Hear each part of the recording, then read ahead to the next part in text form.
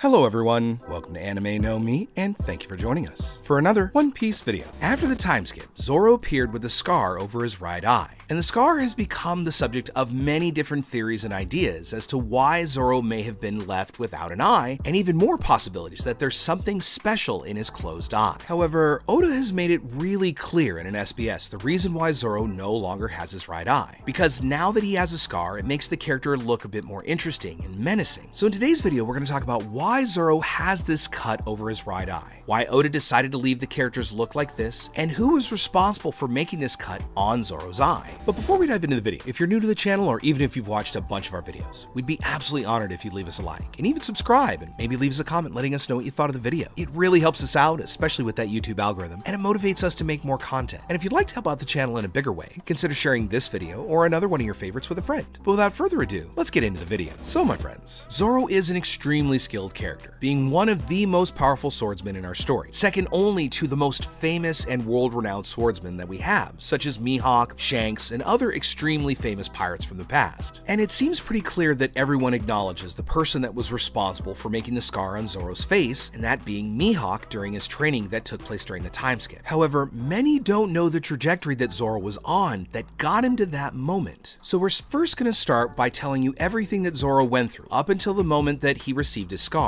and the reasons why Zoro had to ask Mihawk for help to become stronger. Throughout Zoro's history and his story that we've seen unfold in One Piece, we have gone along with him and seen him constantly train to get stronger and improve his mastery with swords, and often even seen him change swords during his journey, getting stronger and even more powerful weapons along the way. For instance, during the Wano arc, Zoro had to leave one of his swords in Wano because it was considered a national treasure, but in exchange he managed to obtain Odin's former sword, Enma, an incredible weapon that has immense cutting power, capable of cutting even the most resistant of the Yonko, Kaido of the Beast pirates. With each new sword, Zoro has managed to obtain and level up his skills and the ability to cut through even tougher enemies, allowing him to get closer and closer to his goal. And that goal is not just a goal, but it's also his dream and part of fulfilling a promise that he made to a very special person in the past. You see, Zoro needs to become the greatest swordsman in the world, a very difficult task that would require Zoro to face off and defeat Mihawk, the current holder of the title of the greatest swordsman in the world. And this is something that is practically impossible to do. I mean, having that title is not something that just any swordsman in the world is able to do, because Dracula Mihawk, also known as Hawkeyes, has been recognized as the greatest swordsman in the world for many, many years. In fact, Mihawk is a swordsman so powerful that even the world government and navy recognize his great skill, being a figure feared in the past for having been a marine hunter. And with the creation of the Cross Guild, it seems that Mihawk is going to be returning to that former occupation. And Mihawk's level of swordsmanship in hockey hasn't gotten any worse, so this is something impossible to surpass or even approach Mihawk's abilities. Another factor to consider is that Mihawk was Shanks' old rival, because both disputed and went after the title of greatest swordsman in the world. But once Shanks lost his arm to protect Luffy from the attack from the Sea King, Mihawk got the title by default. And even though he got the title by default and is the current holder up until this moment, this is still a really incredible feat because many swordsmen have faced off against him during the years and none have been able to touch him. We also have heard mentioned other skilled pirates with swords in the story of One Piece that have faced off against him. For example, Vista, a pirate who belonged to Whitebeard's crew and was one of the only pirates who ever managed to face Mihawk for quite a long time without being quickly taken down. But getting back to Zoro, during the beginning of his journey with Luffy, the goal of defeating Mihawk was already clear in his mind, and he only needed one opportunity to find and confront him to take the title for himself. Once our fledgling crew arrived in Baratie, this great opportunity appeared for Zoro to finally defeat Mihawk, since he happened to be in front of him for the first time. He saw that he could fulfill his dream in that moment, and Zoro decided to take on Mihawk and try and take the title from him. However, Zoro did not realize the great abyss of skill that existed between them. Mihawk, with only a tiny blade, managed to break both of Zoro's swords, in addition to managing to pierce his chest with the very same blade. But upon realizing that this young swordsman standing in front of him had great potential, Mihawk decided to spare his life and give him a scar on his body, which will make make Zoro never forget the confrontation. In a way of showing respect for Zoro's attempt, Mihawk ended up taking his main sword, called Yoru, and inflicted a huge wound on him, but not one that was so serious that Zoro would die, but where Zoro could survive, so that in the future they would be able to clash swords again. Then, after defeating Zoro, Mihawk departed, leaving Zoro lying on the ground and crying, promising his captain that he would never be defeated again, and he would become the greatest swordsman in the world.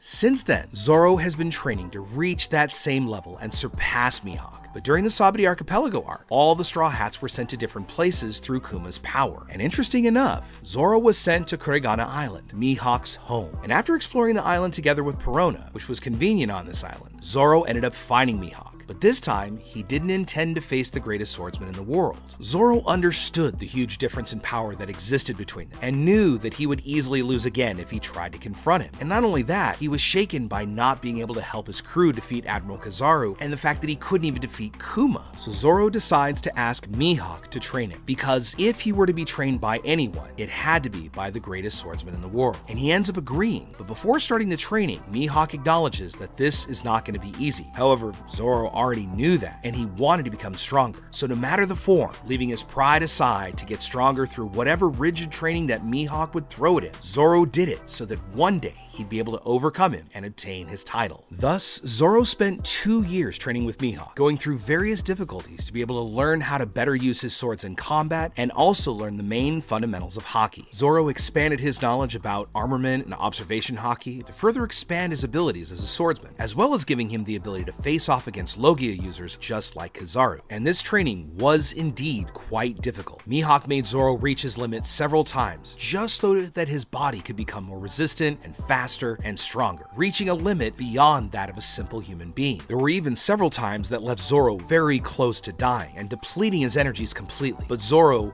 would not give up. He had to become stronger to achieve his dreams and his promises, so he followed the given orders by Mihawk. During the beginning of his training, Zoro didn't even fight Mihawk himself. Instead, he fought up against giant mandrills that themselves had great mastery in swordplay, and through these mandrills, it was able to give Zoro the ability to take on larger amounts of enemies. As his training evolved, and he was able to beat the mandrills first, Mihawk then had him take on an even larger mandrill that was even more experienced at swordplay, making Zoro go through the same training process again and again to further increase his skills and abilities. And even more curiously, the giant mandrill seemed to have a sword very similar to Mihawk's Yoru. Now obviously the sword that the mandrill had didn't possess the same sharpness or durability of the original Yoru that is currently Mihawk's main blade. I mean, Yoru is one of the greatest named blades in the world of One Piece. And of course he also didn't have the same skills as Mihawk, but it was still another warm-up until Zoro was ready to start his training with Mihawk himself. So through his battles with the various mandrills and beasts on the island, and learning how to use his Haki, this enabled Zoro to be able to be ready at a place where he could even train with Mihawk. Something very similar to Luffy's training, in which he had to face off against giant beasts until he himself was ready to face off against Rayleigh. So the animals were actually the easiest part of Zoro's training. After being able to learn to use his Haki and improve his sword skills a bit, Zoro then finally began to train directly with Mihawk. And through several combats, which Mihawk still had to hold back quite a bit so he wouldn't kill Zoro in the training. During these clashes, Mihawk managed to injure Zoro several times, causing minor injuries to his body over the 2 years, but nothing that actually left a scar on Zoro's body. However, at some point during that training, Mihawk did end up injuring one of Zoro's eyes, something that could be deadly for a swordsman because they need to be able to keep their eye on surroundings in order to find a way to defeat their opponents. But because Mihawk taught Zoro how to use observation Haki, the lack of vision in one eye wouldn't hurt Zoro's performance that much, because it made him be more aware of his surroundings and even sharper with his Haki skills. And this may not be the only reason why Zoro got his eye cut during the time skip. Again, Oda said that Zoro's right eye was cut out to give him a more interesting appearance, demonstrating that he had to sacrifice something in order to be one step ahead of his goal of becoming the greatest swordsman in the world. And let's be honest, if it meant he would become the greatest swordsman in the world, Zoro wouldn't mind losing his eyesight eyesight or his arms, as long as he was able to achieve his goal. Because his goal, after all, is much more important than him seeing the pretty scenery around the world of One Piece. Through observation haki alone, a swordsman can fight extremely well in a very proficient way, as was demonstrated by Fujitora because he is completely blind. Fujitora can fight perfectly with his sword, and is a character that could have sword mastery close to that of Mihawk. But there you have it. The reason why Zoro no longer has one of his eyes isn't because he's hiding something, or as many in the community have speculated that that's where Ashura lives or some hidden power lies underneath that wounded eyelid. It's really just to make him a more interesting and powerful character. But again, Zoro's journey isn't over yet, and throughout this final saga, Zoro will finally gain more scars and even more ability until he finally achieves his dream of becoming the greatest swordsman in the world. But with all that said, my friends, we'd now love to know what you think about it. Why do you think he lost his eye? Do you think it's as simple as Oda-sensei said during the SBS? It was just for character and color? Or do you think there's something that Oda has hidden up his sleeve that may get revealed in this final arc? And also, what do you think about that idea out in the community that that's where Ashura lives, that Zoro keeps that demon hidden underneath that eye, and that when the time is right, Zoro will unleash all of that stored power? Let us know what you think about that in the comments below. So as we wrap up our video for the day, we'd like to thank all of you so much for watching the video, especially those of you who've hung out with us here to the very end. Be sure you comment on any themes or ideas that you'd like to see in future videos. And also, since you made it this far, give us a like and hit that red subscribe button before you head out to take on the rest of your day. Hope to see you all in our next video. Let's keep sailing this giant sea together. Take care.